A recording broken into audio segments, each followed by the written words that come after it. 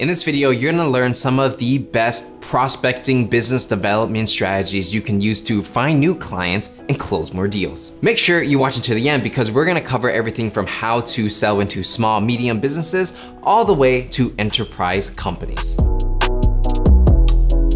What's going on, everybody? It's Patrick Dang here. Now, before we get started, make sure to give this video a like, subscribe, turn on notifications if you want to see more business development videos like this. And so with that said, let's go ahead and get started. So now the first step of business development prospecting is how exactly can you target small, medium businesses, right? So I know a lot of you guys might be targeting, let's say like local gyms, restaurants, retail stores, and basically mom and pop shops. How exactly do you get your foot in the door with people like this? And so for this type of strategy, when you're selling into small, medium businesses, you gotta understand it's all about velocity, right? You don't wanna spend too much time on one person because, if you're going for, let's say, a local gym, if somebody says, no, you gotta move on to the next local gym, right? If you spend too much time on one person, it may not be worth it. And so that's why you gotta build big lists and you have to do a lot of transactions in order to make this business development process and strategy worth it. So to give you an example, I'm gonna pretend I am working at, as a business development person working at Greenbits. And for those of you who may not be familiar, Greenbits is basically a point of sale system for dispensaries. And when I say dispensaries, I'm talking about weed, right? So wherever weed is sold legally, basically Greenbit is a software and they sell it directly into the retail stores of dispensaries for them to handle all their retail sales, to understand their data of who's buying, why they're buying, and basically it's software to manage the back end process of a physical retail store, and it's also to process transactions. So if you're not really familiar with this type of business, it's very similar to Square, right? So Square essentially is kind of like the same thing. They have a point of sale system where if you want to pay by credit card or Visa, MasterCard, you connect it to your iPad, you swipe the card, and then it takes in your money, passes through the software, then goes to your bank account, and you get all the information about the customer, right? So Square is kind of for everybody, meaning it could be a flower shop, pizza shop, gym, whatever, but Greenbits is specifically for dispensaries, all right? So if I was working here and it was my job to, let's say, sign up as many dispensaries as I can because there's a boom in the weed market and weed is becoming more and more legalized in different states in California and other states in America. Well, what I would do is I would go to a state, let's say or go start with a city like San Francisco, and you could just type literally weed or weed dispensary within Yelp, right? So you can use any type of directory. Today's example, we're gonna use Yelp. So for Yelp, essentially I would be like, all right, so let's make a big list of all the weed dispensaries in San Francisco. I would go, this guy, Urbana, the Green Cross, and basically I would take all these people and all their information and I would add it to, let's say, an Excel list, or I would add it to my CRM. And that's customer relationship management software. That's just where, it's basically a fancy Excel sheet used by software, right? So I'll go on their Yelp page and I'll see like, all right, cool. Like there's a real dispensary, they got a real retail store, and they're probably making money. And so my job as someone who works at, again, Greenbits is to say, okay, are they using, what software are these guys using to run their business? Are they using any point of sale software? Are they only cash? Are they using something that is more rudimentary and not very complex and maybe it sucks? And if I could identify those pain points, I would basically make a big list of all the dispensaries in, let's say, San Francisco, and I would try to identify a pain. If they're only doing cash, then let's get them using Visa and MasterCard, right? That's one specific pain point you might go for. And then what you would do from there is you would find the email of this person, right? And so what you want to do is you want to go to their website, which is on Yelp, right? You also have their phone number. Go to their website and you want to see, who can you contact here, right? So go to the about page and all right. So basically when you go to someone's about page, you can either cold call them, right? If you're good at cold calling, put that on.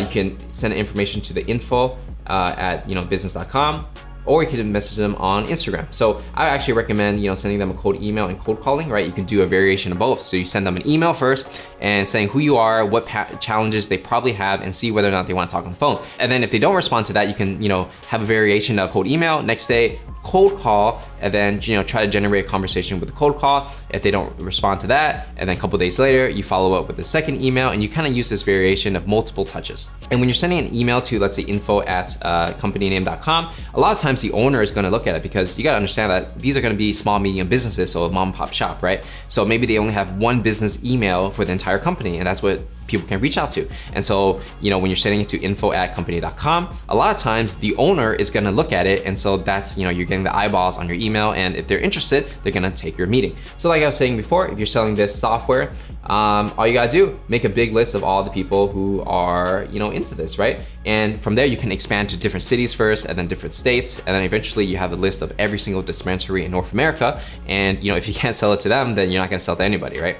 So now that you understand, let's say, small, medium businesses and how to use directories to find these companies, next type of business development prospecting is to go more upmarket and go for more enterprise companies, right? So these are companies that are gonna be really huge, and you know, you don't have to sign up 1,000 of these guys to make a big difference in your business. If you sign up, let's say 5 a year, that might be a complete game changer for your business. All right, so for example, let's say you're working at Square, right? Which is the company we talked about before. They got a point of sale system and can be used for many type of businesses, not just weed dispensaries, right? So you can either go for all the local mom and pop shops, which they do, and you can also have a dedicated team focused on enterprise, going for the big deals, like going for someone like a Starbucks, for example, right?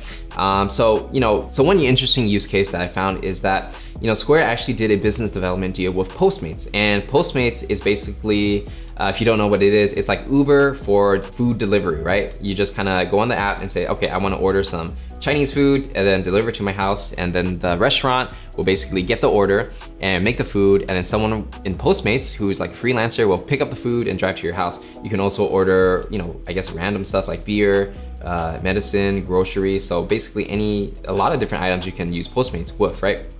So why would Square do a business development deal with Postmates? So basically this is how it works, right? You have a restaurant, for example, over here, let's say it's a Chinese restaurant. And let's say the Chinese restaurant is using Square as a point of sale system. Now Square can connect directly to Postmates so that when the consumer on this side is on their phone, on the Postmates app, and they order something on Postmates, then that connects directly with Square, and Square directly gives the order to the Chinese restaurant saying, hey, this guy ordered some noodles using Postmates, and you have to make it and give it to another person who's gonna drive by and he's gonna pick up the food, right? So actually, it might sound simple, but actually it's a very complicated process, because there's basically like 4 steps from the person who ordered the app, right, who wants the food, to actually processing it through all the software to eventually get to the Chinese restaurant. Postmates, now Square wants to do a deal with Postmates because, you know, if all the restaurants are already using Square and the restaurants want to expand their business, especially during this time where there's social distancing and maybe, you know, people can't physically come to the restaurant, well, it makes it a lot easier for these restaurants to be like, hey, you know, we should just sell on Postmates, right? Because we're not getting as much customers as we used to, so we might as well just take advantage of, you know, what's going on in the market and sell more.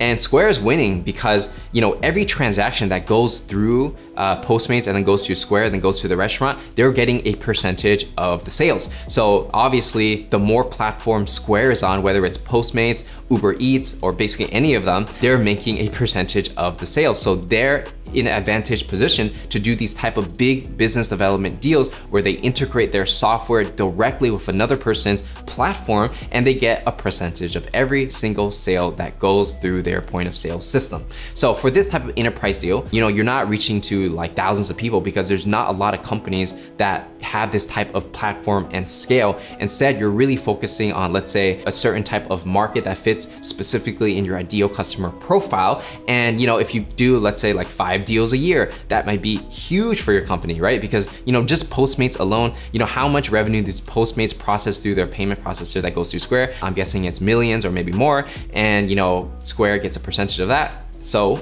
well, you can kind of see the value that is generated here, and Square is probably generating multi-millions just from this one deal. So if you're doing any type of enterprise sales, you wanna make a list of the top companies you want to work with, and you wanna make sure that you don't just burn through these people, because you really want to build a relationship, be respectful when it comes to the cold email, offer more value. It's not just a, you know, quick and go kind of thing where you just buy something and bounce. You actually got to build a real relationship over months usually for something like this, and then maybe over years actually, build that relationship, continue with the meetings, understand their problem, show them that you can solve the problem, and then over time, you eventually get closer and closer to closing the deal. And once you do close that deal from a prospecting perspective, you just wanna find all the other people similar to that person that you closed and say, hey, look, I did this for, Postmates, I can do it for Uber Eats, I can do it for this guy, I can do it for this guy, and then you kind of just do your prospecting like that. But you gotta take your time, you wanna do it right, because if people, see you as someone who's just slimy and sleazy and just wants to make money, nobody's gonna work with you, right? But if they can see you're bringing real value,